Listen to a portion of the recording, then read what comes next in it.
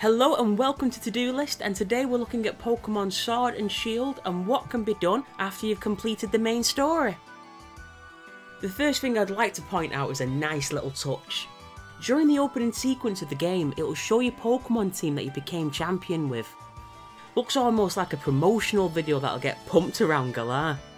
Now, after you've beaten the league, and you end up back in your hometown, if you take a little walk over to Hop's house, you'll find a nice little surprise.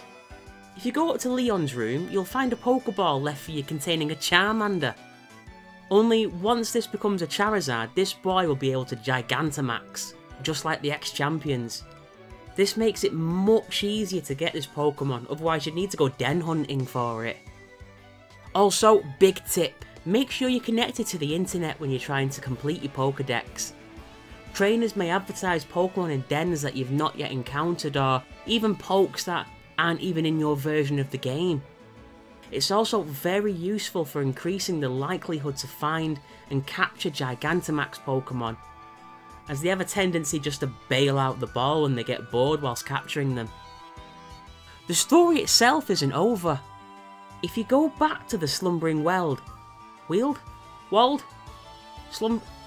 If you go back to the sleepy place, at the shrine, where you got the rusty sword and shield, the story continues just for one more chapter, where you, Hop and Piers have to go around battling Dynamax Pokemon with all the gym leaders, whilst also chasing after the descendants of royalty, Swordward and Shieldbert, whose ancestors were kings or something.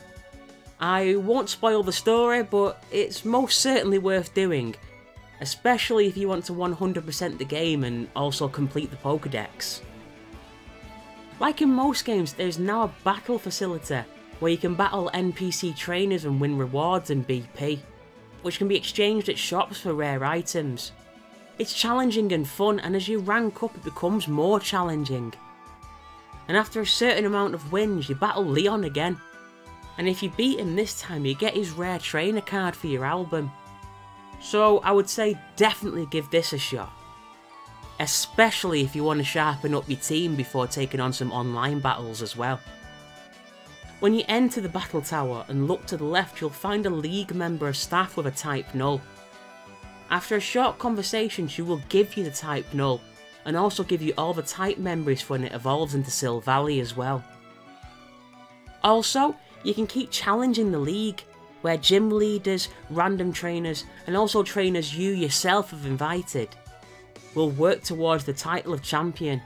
So it's good for some money and EXP, plus you can see some gigantic Pokemon you haven't seen previously, like Milo's Appleton or Flapple.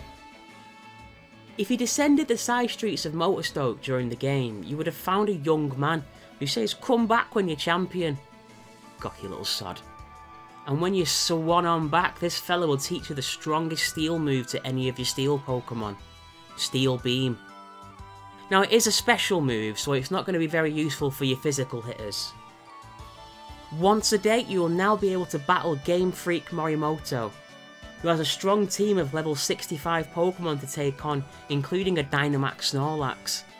And after you beat him for the first time, he will reward you with the Oval Charm, which increases the chance of finding Pokemon eggs at the nursery. So, pretty helpful if you're breeding multiple pokes.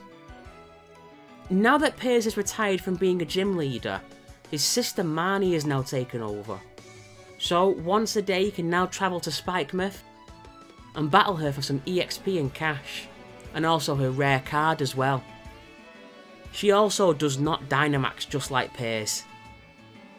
As a side mission, you can always work on your curry dex as well. If anything, it'll make your Pokemon more friendly towards you, and boost them up with little bits of EXP. Plus, certain Pokemon only level up through friendliness, so keep this in mind when you're making those little curries. But I imagine this is more for you completionists out there, and for those who want all the toys for your Pokemon as well. Thank you very much for watching my Pokemon Sword and Shield video today.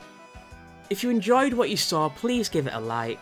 I publish new videos as often as I can, and if you want to see more, please subscribe and ring that bell to let you know when new videos are available. Bye for now.